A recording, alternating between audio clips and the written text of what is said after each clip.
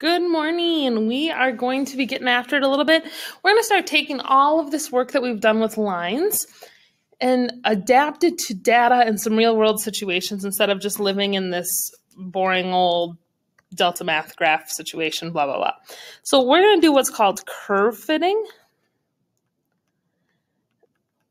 And you will also see it called regression.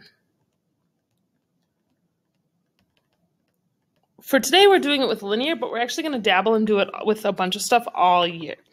So the essential question, what I want you thinking about for today as you're taking your notes is how can lines and their equations, right? So we're looking at graphs and equations, represent different data sets.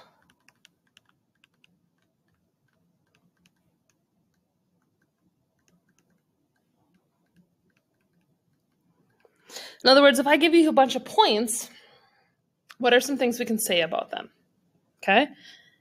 Points that mean something, right? We can say lots of things about points on a graph, but now we're going to give some weight to our points. So 3 kind of key vocab words. The first is correlation. And correlation is strength and direction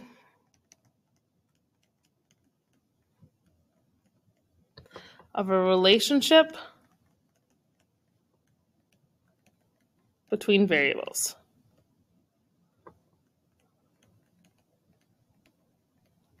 So strength and direction of a relationship between 2 variables. So let's break this apart a little bit. Strength. When we say strength, we literally mean strong or weak.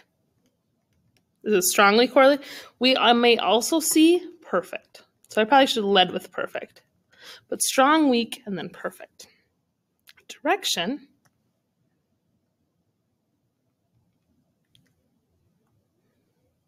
Direction just means positive or negative. And that's really tied to what is kind of the slope doing. Is your data going up, data going down? Are they positively correlated or negatively correlated? When we do this, we can write what's called the equation of the line of best fit. And that's just a line that best captures our data. It's the best representation of the data that we're looking at. Okay? And then the correlation coefficient, first of all, is assigned the letter R. And the correlation coefficient, it measures, I want to say it measures the correlation, because that's what it does. It tells you how strong it is, and it tells you the direction it is. But specifically, it measures how well data fits a model.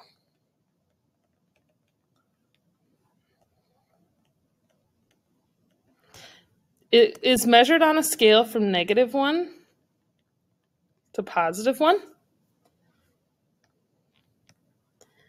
And since it's a number, it might look something like this. R equals 0.93. That would be very strong and very positive. If it was something like this, R equals -0.84, that's strong-ish, but negative. And let's say it was something like R equals 0.25. That's super weak, almost no correlation, but still positive. So we got to look at the number and the sign and almost kind of interpret them differently, right?